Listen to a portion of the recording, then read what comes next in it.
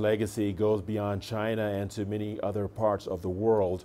Earlier, we spoke to the country manager for the Alliance for a Green Revolution in Africa, John Macharia, about what hybrid rice means to Africa. First of all, rice production in this country, in Kenya, is a priority. And the country produces about 150,000 metric tons of rice, vis-a-vis a demand of about 500,000 metric tons. And part of the reason why we have this deficit in production is because of low adoption of yield improving technologies. And in this particular case, you find that most of the smallholder farmers that the country has, they're basically using seed varieties that their progeny probably lapsed a couple of years ago. And in this particular case, what is then needed to improve production is for smallholder farmers to improve hybrid varieties that are able to be more water efficient, more nutrient efficient, and then be able to actually help smallholder farmers improve their yields and also improve their incomes.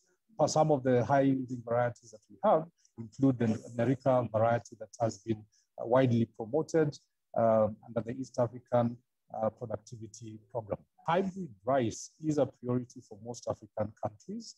And this is the reason why there has been for example, in East Africa, there has been the East Africa Productivity Program that has sought to encourage smallholder farmers to adopt high yielding varieties, which are more water efficient, which are more resource efficient, but are also able to give smallholder farmers 3 times the yield that they could actually get from other varieties. And in that regard, whether you're in West Africa or Southern Africa, then the need to actually adopt higher yielding varieties becomes all the more important, especially for a country like Kenya, which has a production deficit of about 350,000 metric tons. The country is heavily reliant on rice imports from countries such as Tanzania and Pakistan.